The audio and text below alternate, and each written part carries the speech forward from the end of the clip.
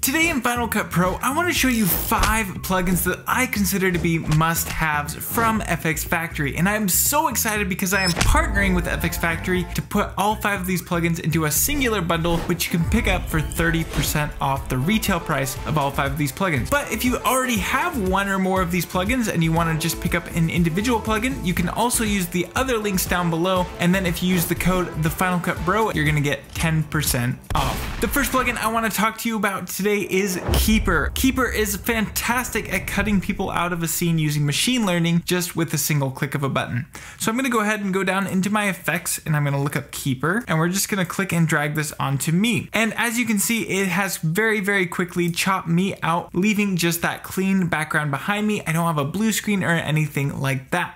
So I love using Keeper for throwing in graphics really quickly behind my head. You'll see it very frequently in my videos. But what I also love using Keeper for is as a color correction tool. Normally I would have to rely on lots of shape masks and tracking and all sorts of things, but with Keeper I don't need to do that. I'm going to push Option, click and drag to duplicate that clip, and I'm going to go ahead and select the bottom one and remove Keeper. So now I have both a top layer and a bottom layer of me. Now all I need to do is jump to the bottom layer, push Command 6, and I can apply separate corrections to just the background.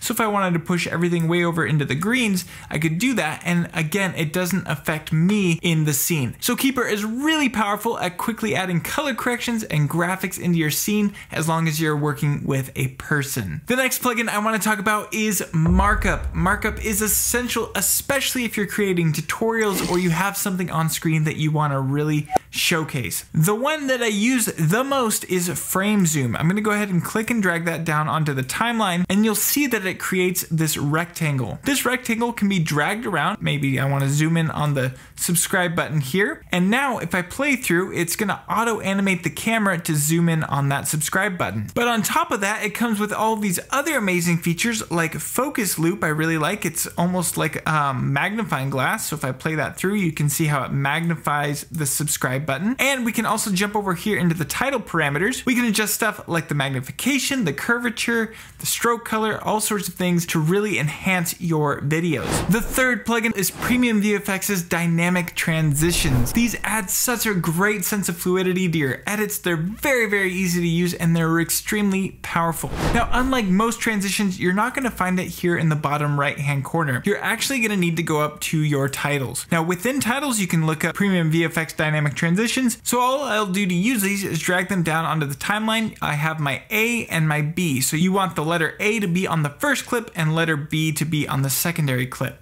So if I play through, you can see how dynamic this transition is. Very easy to add. What's a major benefit and why I wish more people created transitions like this is that because they are titles, we can actually apply multiple transitions to a single clip. I'll just drag in the A zoom to the first clip and then the B zoom to the second clip. And so now if we play, we have both a rotation and a zoom happening on both clips. So this can be extremely powerful for customizing how you want your transitions to look. Plus, if you want to zoom in on a particular part of the screen, I'll select in. You can see I have these on-screen controls. So let's say I want to zoom in on the city. I'll just drag this to the bottom right.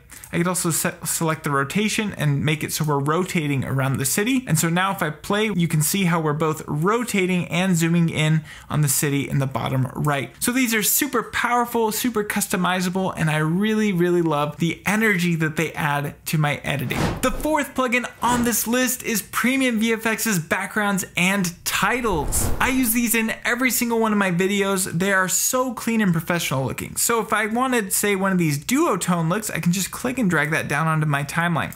You can still see the background, but there's these nice animated elements over it. All the colors are shifted to this kind of monotone look, so you can very clearly get a title to pop through. Speaking of titles, I'm gonna go ahead and drag this title directly on top. And so now we have this title playing out. If I wanna change what the text says, I could say something like subscribe and like. I can change the size of these boxes. So if I want it to be short, so it just fits the and like, I can change the colors. So they're very customizable. They look amazing. They have on-screen controls, so I can just drag these around to whatever corner I need. I can rotate them, scale them up. I love how these look, and I highly recommend that you pick up Premium VFX's backgrounds and titles. This last plugin is likely going to make the top 5 list of every plugin list I ever make for the rest of time because it is that good. And the plugin I am talking about is Add motion. Let's face it, Final Cut Pro's animation systems are awful. But Add Motion totally changes that and actually makes it so I enjoy doing animation in Final Cut Pro. So to apply Add Motion, we'll just locate the category here, and I'll go ahead and just drag Add Motion onto my timeline here, and you'll see that it adds these really nice on-screen controls. I can click and drag, and this one is position A, this one's position B. So if I play through, now the animation is going to play out of the graphic sliding in just like that. But there's a ton of other benefits. If I jump into my video settings here, I can change the duration. So if I want it to be a little bit slower, I can do just that. I can also change the takeoff. So I'm going to change the takeoff over to exponential. So it'll start off slow and then pick up a ton of speed, just like that. And then the landing is where you have a ton of flexibility. Let's go ahead and change this over to snagged. So now if I play through, it kind of bounces back into place. It looks so nice. Then on top of that, we can change the rotation. So I'll apply a little bit of rotation to this. I'll shrink back the depth. And now if we play through, you can see it's almost coming from the background, popping into focus in the front. But then if I want this animation to continue and move into a different location, we'll have it pop in just like that. I'm gonna push Command B to create a cut, and we're going to change the move from A to B over to B to A. And then from there, selecting Add Motion, I can change where the A position is. We'll have it go to the bottom right-hand corner. So now if I play through, it pops into place and then goes back to the bottom right-hand corner. And you can change all of these settings as much as you need to get these looking as dynamic as you want for your videos. You can apply it to text, to backgrounds, to graphics, whatever you need. It is just such a versatile tool. I use it for transitions, I use it for animation, I use it for basically everything. So Add Motion is at the top of my list of most needed plugins, and it is fantastic because it is in this bundle that you can pick up right now. Get it 30% off along with all of the other amazing plugins in this bundle. So that was 5 must-have plugins that I absolutely love and use on a daily basis. I'm so excited to be partnering again with FX Factory to create this bundle for you. So hopefully you find it helpful and hopefully you're able to pick it up using the link down below. With that being said, thank you so much for watching, and I cannot wait to see you in the next one.